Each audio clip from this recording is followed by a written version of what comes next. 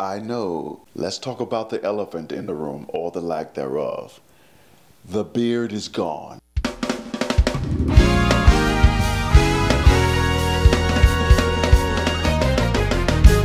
I've been going through some difficult days. My daughters won't look at me. My sons laugh at me. But let's talk about purpose. John 15. These are just a few thoughts that might bring you into an understanding of your purpose. The text says, "You are clean because of the word that I have spoken to you."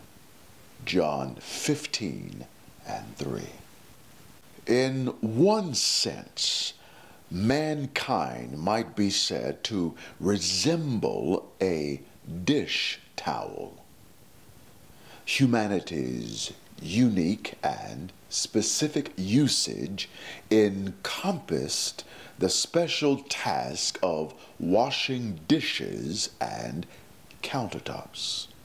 But how many dish towels end up being used to, say, wash down cabinets, the jelly stain from the refrigerator, the water stain from the rice boiling over onto the stove top, or to scoop up the crumbs that fell from the stove to the floor?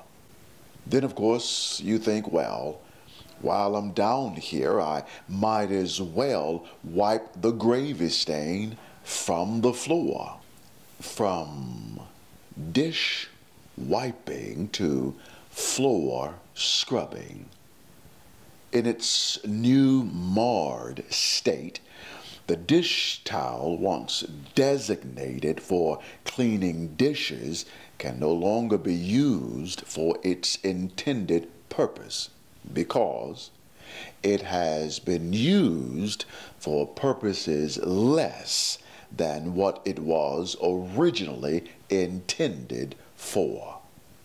Its intended purpose was only slightly changed, but it was changed enough to alter its unique purposes.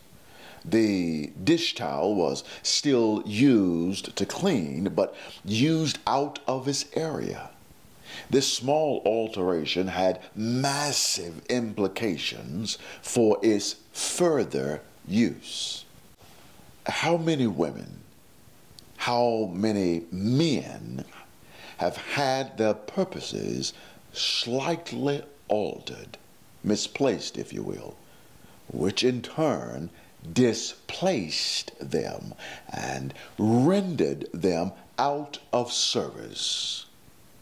The only redemption for the stained dish towel is found in the laundry room. You are clean because of the word that I have spoken to you.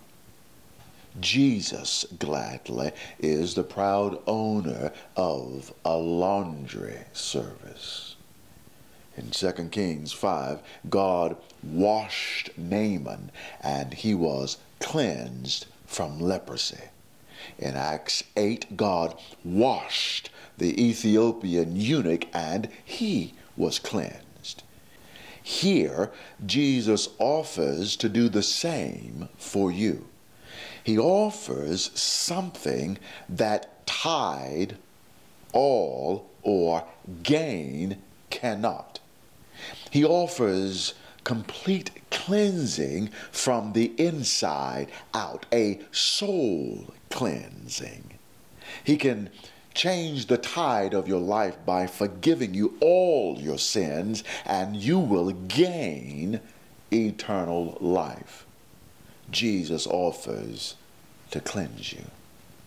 Do you feel dirty? Have you fallen from your intended purposes? Are you still a towel but feel unworthy to bathe in the bubbles? Still a woman but no longer a lady? Still a man but lacking manhood. Moving from a dish towel to a dish rag can happen gradually. No change in composition, just a modification of usage, a slight shift from the sink to the floor, a short fall from the countertop to the floor, a fall from grace, if you will. The only redemption for you is found in Jesus's laundry room. You are clean because of the word that I have spoken to you. Open God's word. Let him cleanse you from your guilt and sin and restore you to what you were meant to be. Live well, hope well.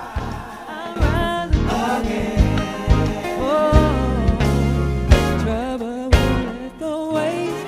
There will be better days for